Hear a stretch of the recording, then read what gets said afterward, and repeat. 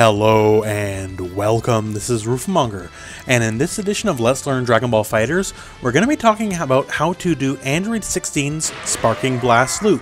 So without any further ado here, I'm just going to show you the loop as it stands, and then we're going to talk about its constituent parts, how to do it, and some other situations.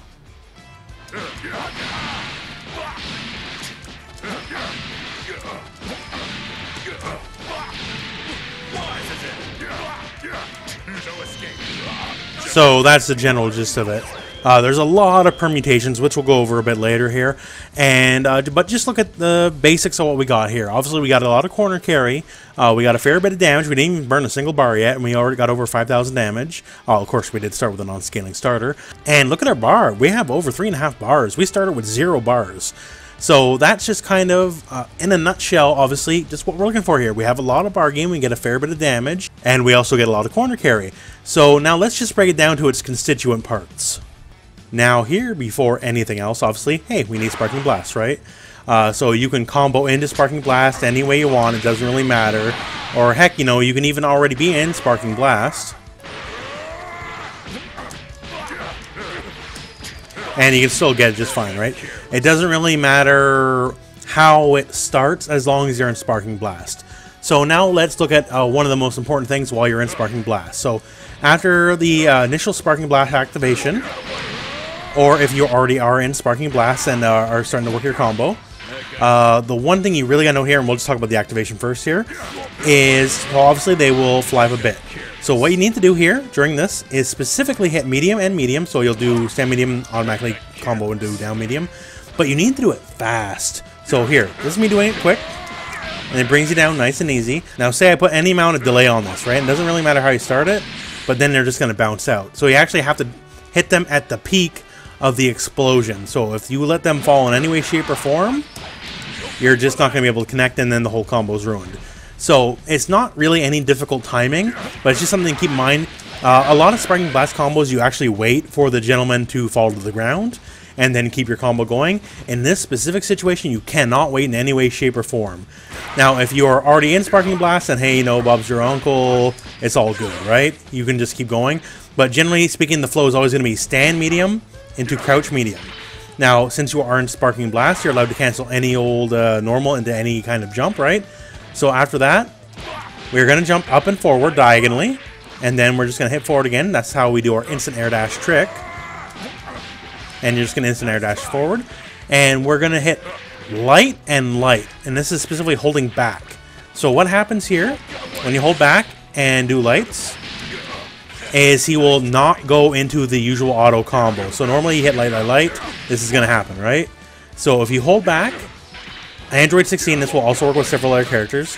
He will refrain from going into the auto combo, and he'll just do light and light. So now, once we are in the Sparking Blast, that basically gives us enough hit stun to land, and then what we're going to do is just simply repeat the formula. And now what we are going to do now that we have talked it over is simply rinse, wash, and repeat, honestly.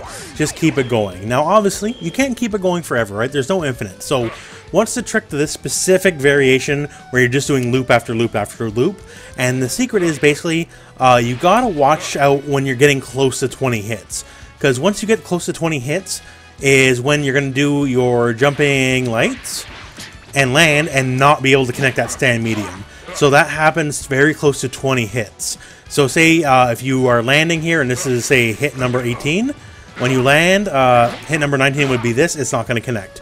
So before that happens, what you want to do is get your final landing in and just, you know, do the usual medium to down medium what we did before, and then stand heavy. So hopefully this combo structure is kind of ruined if you just want to do the pure loop version, if you do your stand heavy early, because you won't be able to get much of a follow-up. And basically, with the wonders of Android 16, unless your hit count is absolutely absurd, you'll always be able to get stand heavy, homing, light, medium, light, dunk. So even with high hits, then you're still going to get that, and you can pretty much always end your combo structure with it. So now that we know the basics of the loop, you know how it's done, why it works. Now, is that the most damaging version of it? No, it's not. There's a million permutations out there, so I'm just going to show you one basic one here. Has a slightly more damaging starter and works anywhere on the screen, and for the most part it is the same combo.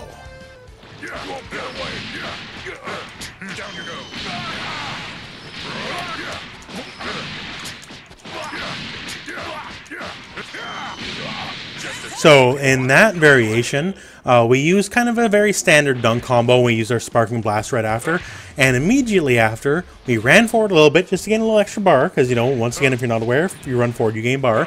And then we did a very low to the ground, standing heavy, or jumping heavy, I suppose. And since we already used the dunk, that heavy can no longer wall splat. It will no longer launch the foe. So we used that, and then we immediately dash canceled that hit, because we're allowed to dash cancel any sort of hit right in the air, and that dash cancel became an aerial jumping medium attack, and then we landed, and then we kind of did the usual routine from there.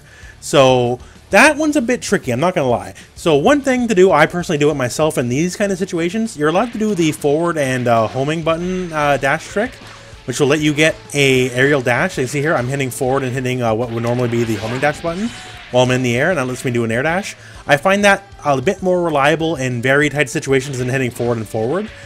For you, your mileage may vary. Maybe that's tricky and forward works, but that's just a way to get a couple of heavier hits earlier in the hit stun that'll let you just get more damage overall. On top, you know, obviously the heavy does more damage and a bunch of lights and all that kind of stuff. So that's using a slightly more advanced concept while still using one rep of the loop in the combo.